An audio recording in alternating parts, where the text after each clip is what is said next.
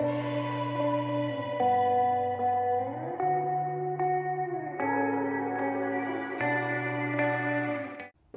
guys, this is AC Gamer back with a new video on Punishing Grey Raven. Now in today's video, what I'm going to be doing is talking a little bit about items that you should be farming and places to go ahead and farm. Obviously there is the resources section, which it makes it easier for you to go and farm some of the resources. It's all separated, it's pretty nice. However, there is some items that you will need to prioritize getting first or would like to get first. So hopefully this guide is very helpful towards you guys. Don't forget to like the video, subscribe, stay tuned for more content on Punishing Grey Raven. I am still enjoying this game even with all the little issues that people are picking up.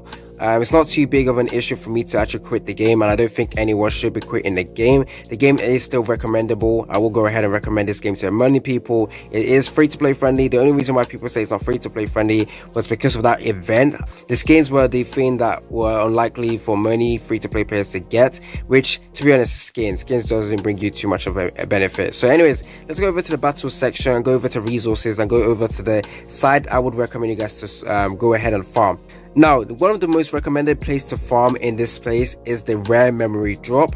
However, I would like to say this: if you have not opened up the last one, the AE4, do not farm this. Do not farm this. Don't waste your resources on here. Only go ahead and do that when you manage to open this up, because with that you will have a 17.14% to get yourself a 6-star memory, which is great. A higher chance. Now, even if you don't get a 6-star memory, there is a pity with it as well. Guaranteed to get 6-star memory after clearing 8 times, which is dope. I wish it gave me a counter of how many trials I need to do before I can hit this pity, because I don't know how many I've done so far that I haven't reached a single 6-star memory, and I only got 2 6-star characters, which is pretty dope in my opinion. 2 out of the 12 or 10 times I did it was actually pretty nice. Now, this is only a place I recommend if you open up the AE4. If you haven't opened up AE4, do not farm this. Now, with the equipment XP materials, now the only reason why you would require this material is if you have yourself a 6-star memory.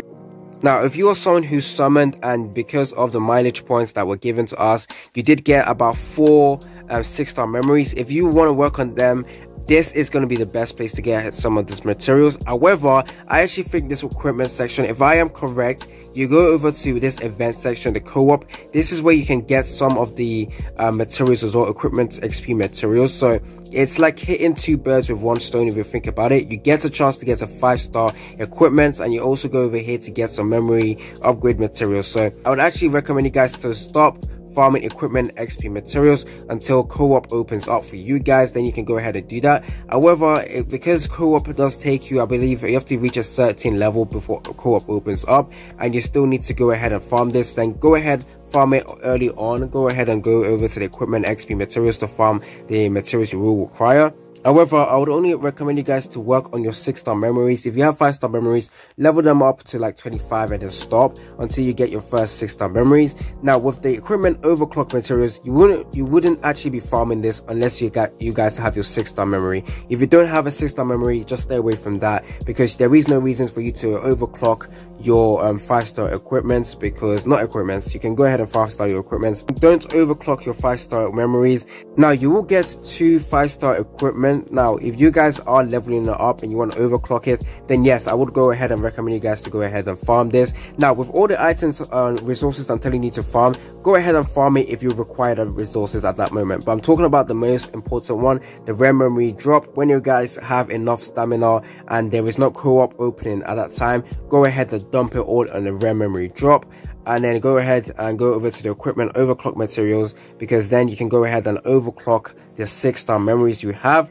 Now, with the construct equipment, because I haven't actually summoned that many times, I don't actually require this. I can passively level up my characters, as well as I still have enough to level up my characters continuously, my 3 main characters. So I actually haven't farmed this. I haven't gone over to the construct equipment to farm any items that will require to level up my characters. Again, if you're someone who has already spent a lot of money and have done multiple pulls, you got yourself multiple S characters, then sure, go over to this construct equipment to get yourself some upgrade materials. Now, one of the ones I would recommend you highly is the large amount of cogs. This is a good place to get some cogs.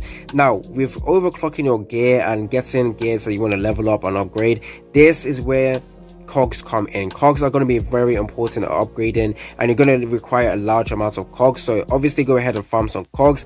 Now with the skill points drop, I haven't actually farmed this in a while, so I believe I farmed this like on the first day, and I just haven't done it so far. So skill points is not like a place I would recommend to farm every single time, probably once a day or something like that, and then you should be fine. Now with the equipment, this is like a place I would highly recommend you guys to go ahead and farm. This place will give you a ton of more chances to get yourself a 5-star equipment, and if you guys are someone who wants to get 5-star equipment for some of your characters that you don't want to summon, then this is going to be great. I don't believe you can, you can't get 6-star equipment from here, but 5-star equipments are still worth upgrading and are very useful. Now I've actually done like 20 stages or 15 stages in this event in the co-op, and I haven't gotten a single 5-star gear, which kind of sucks. It kind of sucks. I have been doing the artist content and I still didn't get myself a 5-star equipment. But yeah, I would highly recommend this place. You also get some upgrade materials to level up some of your equipment, so this is a great place to farm. Tell me down in the comment section if you guys are still enjoying the game.